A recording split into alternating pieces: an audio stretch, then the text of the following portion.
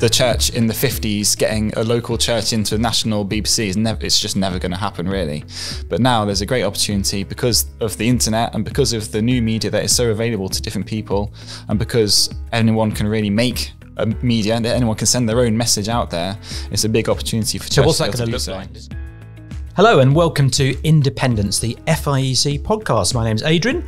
I'm head of National Ministries for FIEC, and I'm joined today by Phil Topham, who's our executive director. Hello, Adrian. Hello, Phil. And by Joel Murray, who's our communications guru. You've got a proper title, but we call you our communications guru. I'll be a guru, I don't mind. You'll be a guru. Hello. Now, we're talking about quite a niche subject today, but actually a really important one, which is we're trying to help think through how churches can engage with their local communities through media, old media, new media. We'll think about a bit about that as we go along. But it's worth just saying we've got a background here, haven't we, in media? Yep. So it's worth just saying, you know, we do know a little bit about what we're talking about, just a little. We've all been involved in various kinds of media. Some of us a long time ago. We've all got faces for radio. That's the first thing to say. Absolutely true, and that's pretty important. You'll see that if you're watching live on video. Phil, just give us a little bit of background so we can know a little bit about who you are and your experience. Well, I trained as a journalist, specifically as a radio journalist. So I did that from... Was that driven by the face for radio? Yeah, absolutely right. But you know, from about 2002 until about 2011, so about 9 years, I worked on the radio. So I read the news for radio stations. I did football commentary, sports reporting, all that kind of thing. So yeah, that was a very exciting period of life. But that's what I used to do. I'm very impressed by the sports commentary because I've always thought that's a really hard skill, remembering the names, and you've probably got some stories. Many stories. I remember once having to ask one of the Everton coaches to plug my feed back in as it had come out. So I got to nudge this guy who's gathering all the statistics to take into the Everton dressing room, and Muggins here is asking him to plug my feed back in. So off. Phil's book, When Radio Goes Wrong, is available from all good booksellers. And Joel, just tell us a little bit about your background. You've joined the FIEC fairly recently, actually. So tell us where you came from to come and join us. I studied media production, which was from studios like TV shows through to doing films and radio and all that kind of stuff. I did digital media in my last year, which was a specialist, and then I was doing digital marketing, it was mainly digital, but it was all sorts of PR and stuff. I think my favourite memory is giving an interview to the local TV station on the walls of Lincoln Castle talking about dogs. Wow. There's a number of questions. Where do you want to start? Lincoln has a local TV station. Yeah, well, it's BBC. Oh, I see. All right. Look North. Yeah, okay. They cover Lincolnshire. Fantastic. So I've got the BBC established man on my left, and I've got the kind of Heart FM. Yeah, and the commercial man. Commercial man. My only link really to me, well, I've a long time ago, I was once asked by Mohammed Al Fayed to run his radio station for him. Wow. That's it. That's the level of my expertise. The short story, I said no. And here I am working for the FIEC. I thought you were going to say Muhammad Ali then. No, it was slightly more, well, anyway, we won't get into that story right now. What do we mean by media? Joel, just help us understand that a little bit. Perhaps some people's minds immediately go to kind of stuff that's happening online. Other people will immediately think, local TV station, for example. What do we mean when we talk about local media? Media is messages. So someone sends a message from one place to another. So traditionally in the past, it would be the big broadcasters, the newspaper that prints millions and then sends it across the country. They've got a message. They send their message through their newspaper to all the people. And then that's kind of developed. So it's gone into television. So the TV will have a message and they'll send it through television to the people. And then you get the big broadcasters. So BBC, of course, were the main ones. You've got the commercials that Phil knows all about, who will make money out of sending particular messages. And that's where it starts to get a little bit complicated. That's right. Yeah, because they've got to send the messages that will get them money. So you got to always be a bit careful. So newspapers is the very traditional one. It goes into television. So you'll have the news and all sorts of other things on BBC, ITV, Channel 4, and the hundreds of channels now that you could find. And then, of course, the most recent one would be internet media. So a lot of the newspapers can't sell the newspapers anymore because no one wants to read anything on a piece of paper. They want to look on their tablet or their computer. So a lot of them have now moved onto the internet as well, and subscription methods and things like that. But it's also, the internet's also the equalizer. So in Lincoln, in my experience, there was a great website called The Lincolnite, which was hyperlocal. So it was a really great website, and they were journalists specifically for Lincoln. And because it was so niche, it was different to anything out there. And it really connected with people. But then, of course, they become a very, very big thing in Lincoln.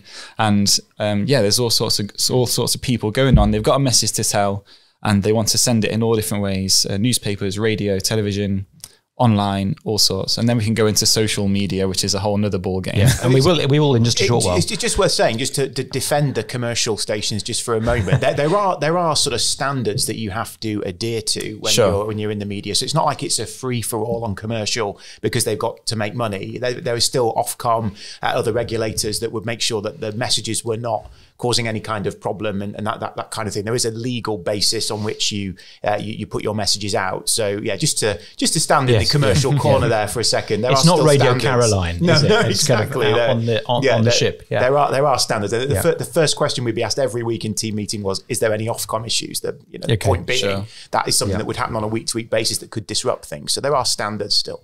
Now, Phil, I've kind of got this vision of the local newsroom, a bustling local newspaper with 50 journalists, all with a fag in their hand, pint of beer. And you kind of think, how on earth can a church engage with that sort of, huge enterprise? Is that what local media is like? I think it's worth saying it used to be. So I think there was a time when there would be, at every kind of radio station and newsroom, there would be multiple journalists working on multiple stories.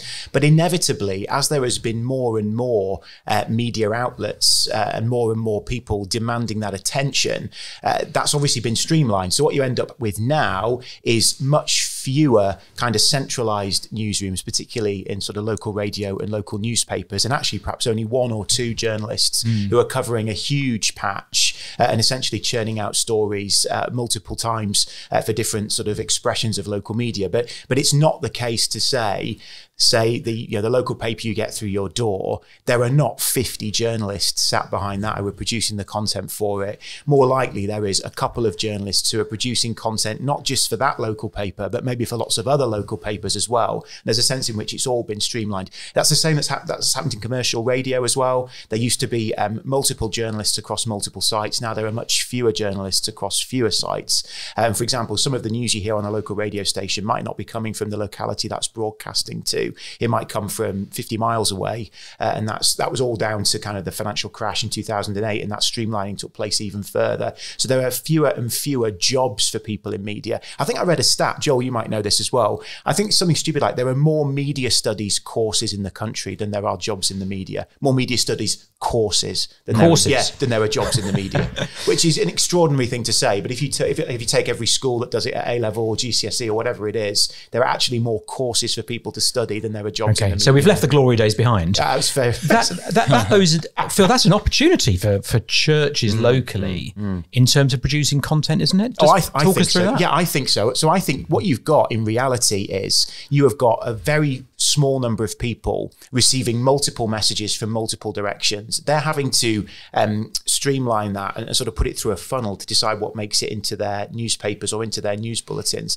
They're getting dozens and dozens of emails, letters every day, and they've got to try and funnel that into something relevant. So you've got an opportunity to stand out and to help that journalist to say, oh, hang on, that's a story about the location I'm covering, and that is something that I can easily turn into copy for my newspaper. It's not just something that's churned out from a PR firm. It's actually just explain what copy is. So, sorry, copy is the stuff that you write or the stuff that you broadcast, content essentially. Okay. So they can turn it into something more quickly. And if you have put your location in there, your locality, if you are genuinely something different, that is going to stand out because they're getting reams and reams of stuff that's coming from big PR firms just to try and essentially put sort of what we call puff pieces into the news, which are just essentially adverts. We've got an example of that, haven't we? Just locally, we've it's a kind of a story that's personal to you and I, Phil. We've just had a new pastor appointed at the church.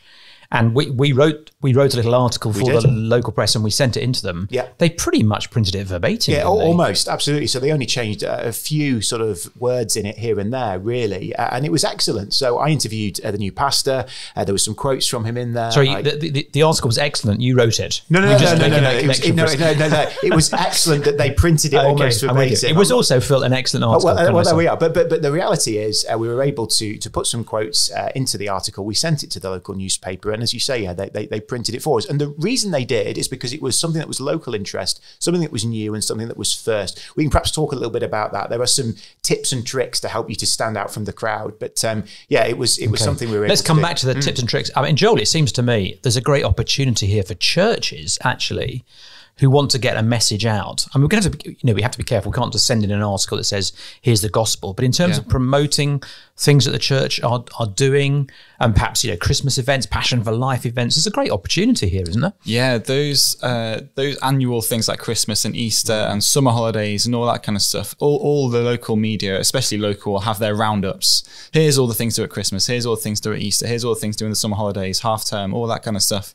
So if you can link in an activity that you're doing in your church to something like that, send it in to the people, then they're like, great, you've done a job for us. We don't have to do the research ourselves. You told us what it is. We can add it into ours, and then we've got stuff for our people to read. So that's a really good. So is it better to get things like that in before the event rather than after? So for example, I mean, I could write a report, couldn't I, of, a holiday Bible club or something, but that's going to be less value, isn't it, than saying, here's a holiday Bible club coming up? I would say so, because the media want it to be useful to people who are reading and watching, because otherwise, if it's useful, they're going to read and watch again in the future. So if you can be as helpful and useful to general public as possible, then that's the best way to do something, I would say. Right. That's really helpful, because that's events based. So if you've got an event coming up that you can advertise, you always want to do that beforehand. And the example with our pastor, that would have actually worked after the event, because actually it's ongoing. So it's a moment in time which he's still going to be the pastor in the weeks to come. So actually that still works. But when it comes to, say,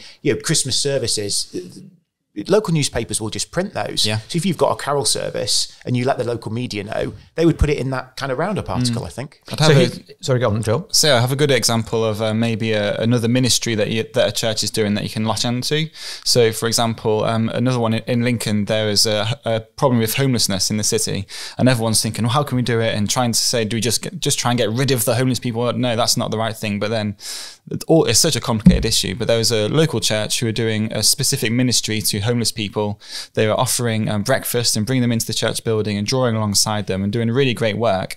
And then suddenly that was a really great opportunity for them to say, hey, there's this topic that's important to the local people. Here's something that we're doing to engage with it. And then, of course, the gospel comes into it, because why are you doing this? Well, it's because we want to show the love that we know from Jesus to those around. I guess you've got to have a sense of realism.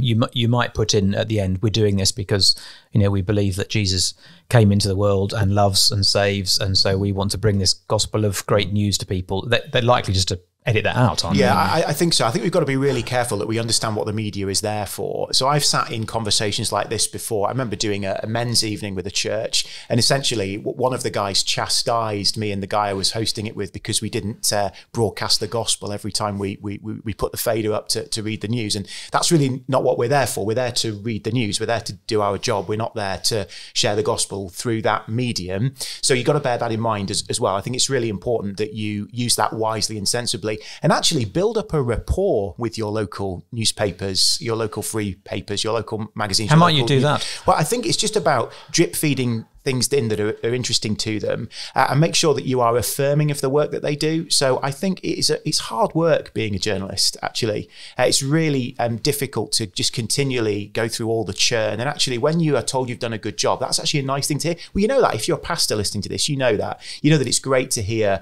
affirmation after you've preached. It's the same thing if you're working as a journalist. You're constantly putting things into the public domain. So you're building up a relationship with a local journalist, an email every now and again, enjoy the latest issue of the paper, for example. That kind of thing would be great. But I think it's just to caveat that slightly, there's high staff turnover in some of these places. So it might be that you're building a relationship with someone and they're not there anymore. And also it's important to say that you could become annoying and people are busy. But I think just drip feeding in those interesting stories, interesting local things that you're doing. So have you got a stall at the Christmas market? Are you doing an Easter egg hunt for the kids? Are you doing a holiday Bible club in the summer? Those kind of things are interesting and actually help to serve the community. And should leaders of local churches be accessing local media themselves regularly, Joel? It's not just something to use, is it? It's something to engage with more broadly. Yeah, I think the local media will have their finger on the pulse of what's important for the community and what people are interested in, because that's going to be the thing they want to read.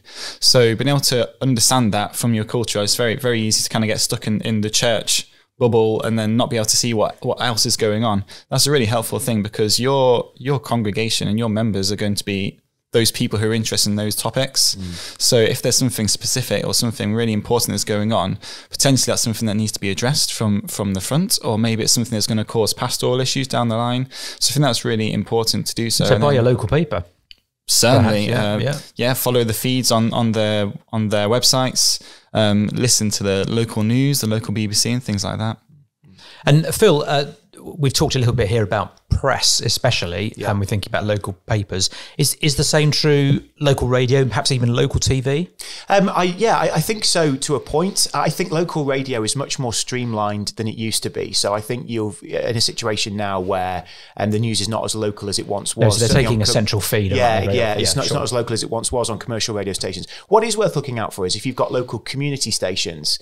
So here in Market Harbour, we've got Harbour FM. I think I'm right in saying that's a community station. I could be wrong. Forgive me if I am. I kind of want you with your radio voice to go close to the microphone and say Harbour FM. Harbour FM. Brilliant. Yes. That was great. Thank you. But I think this episode is worth it just for that. By the way, I think they are the sort of the local stations like that, the community radio stations. They're run by volunteers, and what that means is that they want to be as uber local as possible. So you're much more likely to be able to get a foot in the door there. And actually, people who live in local communities, they want local. They don't necessarily want a centralised feed. So I think what we're finding, certainly with commercial radio, is people are tuning into big commercial stations because they want to listen to the music that they play, but actually they're not tuning into them for the local information in the way they used to. And that's much more driven now, I think, on the ground by community stations. So there might be things like that in your area, and that would be a great to build up a relationship with. It's more difficult with television because you need something brilliantly visual, but that doesn't mean it's impossible.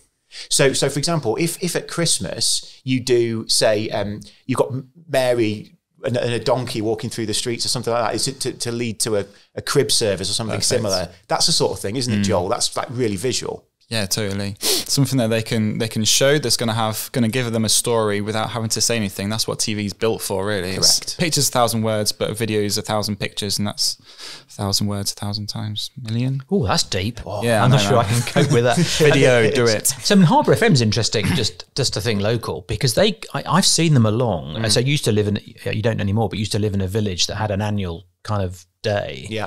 And I've seen Harbour FM there with their outside broadcast, I hasten to call it unit, outside broadcast transit, I think it is. Oh, it's a small mini HTV, I think. Okay, there you go. Yeah. And I mean, if you've got a family fun day at church, you can invite them along, couldn't you? Yeah, absolutely. Yeah, and they may well come along. Absolutely right. So I think they are looking for local content. Yeah, and if you can help to provide that local content, that's all to the good. So tips then. You said there are a couple of tips, tricks of the trade, so to speak. What sorts of things should we be thinking about in terms of getting stuff into the local media? Can I talk about the 5 Ws? Wow. So get a pen. It sounds like you're prepared. Yeah, get a pen. Who, what, when, why, where.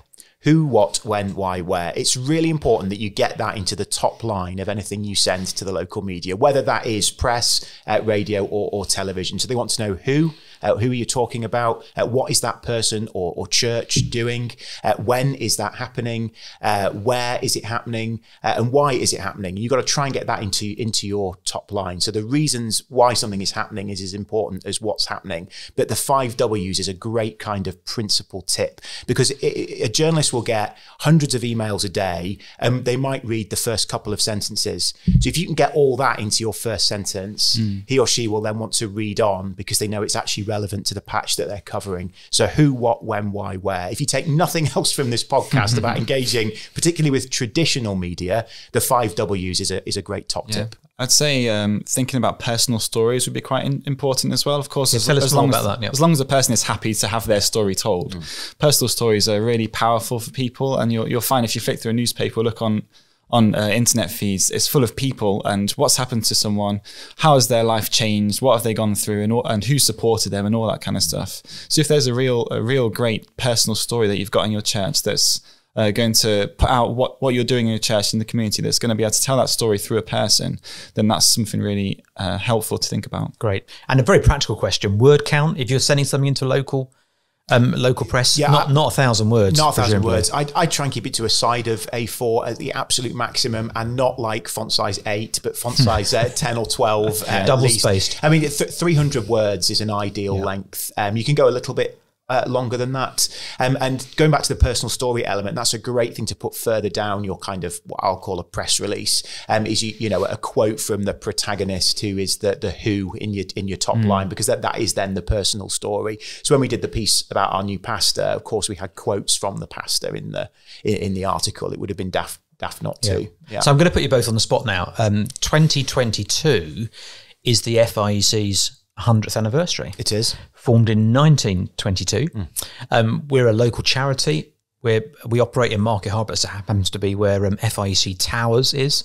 Call it FIEC Towers. It's just the 2 floors, FIEC Towers, located in Market Harbour. How can we make something of that with the local press? Is that an opportunity to get something out? What do you think, Phil? I think yes and no. I'm probably more leaning towards no than yes. And I only say that because we've not always been based here. So it's not true to say it's that not a kind of big local interest story in that way. So we're not a Market Harbour charity since 1922. We've been in Harbour, I think, since 2005, which means we've not quite got the history in the town. And there are some big name businesses from this town. So Jules, the big clothing brand, is a Market Harbour business, and they make huge amounts of hay with that, quite rightly, and say we're true to our roots, and this is why we're based here, and this is important to us. I don't think we can quite say that about the FIEC, but that's not to say the 100th anniversary is not important. But there'd probably be more creative ways of promoting it than going down that kind of local angle. That's helpful. So what I'm taking from that actually is we do need a sense of realism about the ways that we're trying to connect. You know, I think if we, for example, think we're going to be able to get a story in the paper every week, it's just unrealistic, isn't it? I think so, unless you've got interesting things to say every week. Now, of course, the gospel's interesting. We want the gospel to go out every week. We want to do that from our pulpits. We want to do that in our church gatherings. But I think we need to be realistic that unless we've got interesting local content that's happening every week, we will struggle to do that. And ultimately, you'd then be competing against all the other people who are doing that. So your local politicians, you know, your local councils, they're all throwing things into the local media mix every week. So you'd be competing with this. So let me just throw that back at you. So let's say our local MP, we invite him along to a birthday lunch for the FIEC. That's a slightly different story then, isn't it? Correct. And I think that's when you're being really creative then about how you are seeking to report it. So you're not suddenly saying, here's a charity based in Harbour that's 100 years old, which perhaps falls over when you dig into it. But what you're saying is the local MP has attended a celebratory gala lunch or whatever it might be, and that's a slightly different angle. So then you're reporting the 100th anniversary, but it's not the top line in quite the same way, because you're reporting an event that's part of it. And do you agree with Phil? Yes, that's good. That's no, great. I would say anniversaries is a really good idea, actually. Agreed. To be fair, whether it's FIEC, of course, that's a big thing for us next year. But if your church has a particular anniversary, a 25, 50, 75, 100 coming up, then that's a great local story, because another one, local history, is really helpful, especially if you've got old photos to send in alongside the new photo of how has the place changed. That's a really good story that I think people will be interested in. Roll call of pastor on the wall. So if churches have got to 100 years, 125 years, and perhaps they keep a record of all the men who've pastored the church over the years. There's all sorts of ways you can be creative with it. But I totally agree with that. Anniversaries are a great opportunity. We're slightly running out of time, so let's just press on to new media. Joel, what do we mean by new media? New media would be the internet. Really is the biggest technological advance. But as I said earlier on, the internet has equalised media for anyone. So in the past, the BBC were the kind of national government-backed big broadcaster, and they were the only one who could really reach the whole of the country. But now I can get my phone out, go on Twitter, and I've reached however many people who are going to be able to see it. So that's what the new media is. And I think especially it means that it's equalised, and it's a great opportunity for churches, because before maybe the church in the 50s getting a local church into a national BBC it's just never going to happen, really. But now there's a great opportunity because of the internet and because of the new media that is so available to different people, and because anyone can really make a media and anyone can send their own message out there. It's a big opportunity for churches. So what's that going to look like? Just paint us a picture. So let's make it specific. Let's think about next Easter, Passion for Life. Got some really exciting events planned in the church. What might engagement through new media look like for a church? Yeah, well, the new media is not only the broadcasters, but how people are receiving the media as well. And the general population will now be online, really. Or the newspapers and radio and TV, as we said, are a big part of that. So if you can think about who do I want to reach with my events for Easter, where are they going to be, and where are they going to get their media from?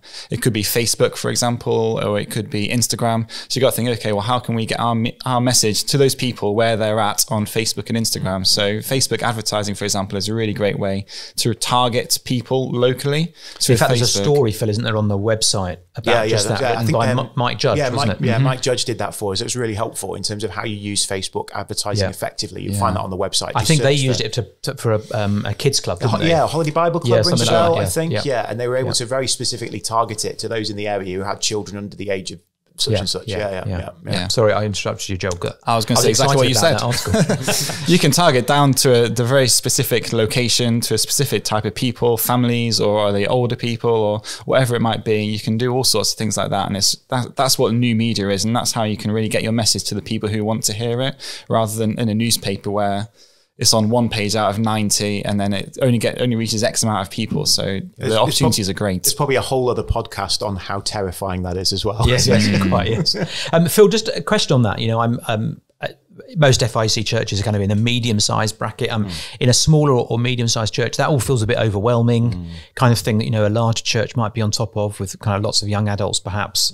Perhaps in my small to medium church, it just feels a bit like, whoa, I can't employ someone to do that. I can't possibly do that. Is it completely out of reach for a smaller to medium church? I don't think so, because I think the principles remain the same. So I think you've just got to have a go. And I think this idea that you need to employ somebody or find some sort of expert who can do that for you, stick to the principles we've talked about, the 5 W's, those personal stories, and crafting something based on that is a really good starting point. And after all, most preachers are storytellers in some way. That's exactly what we do when we stand in the pulpit and we preach God's word. We are talking about the wonderful ways in which the Bible applies to life. And that's not dissimilar to what we're doing when we do that kind of thing. You just got to do it in a written form, perhaps, rather than an orated form. It's interesting that where I live in Harper, we live on a kind of new estate, one of these sort of slightly anonymous, bland new estates that get panned in the press all the time. But it has its own identity. And interestingly, we have our own Facebook page. Yeah. And in a world actually where Facebook usage is dwindling, the community group part of Facebook is actually growing, and it's very vibrant, kind of people just often complaining about stuff, frankly, and dogs especially. It all went off yesterday, I tell you, when someone posted a comment about a dog. It all kicked off on our local Facebook page. But actually, Johnny Prime and I, who live on the same estate, we've put stuff there that church is doing. And it's quite a good way actually just to engage, individuals to engage. It doesn't require someone specifically in the church, does it, to be working on it? Yeah, someone who already does that. So if there's someone who uses Facebook and they enjoy it, then that's the perfect person to say, well, how about, would you be interested in doing this kind of thing? And that kind of local community Facebook groups is a great example of thinking, where are the people we want to reach? Let's go to where they are, and they're in that Facebook group, so why don't we join in? Yeah, great. Phil, some last tips. So I'm a local church leader. I'm not doing anything about this at the moment. 1 or 2 things that I could just take on board, take away, and perhaps put into practice, simple things. So I think look at the calendar, look at the things that are in the diary, and work out what of these can I look to my local press, local media to help support or indeed to let them know about.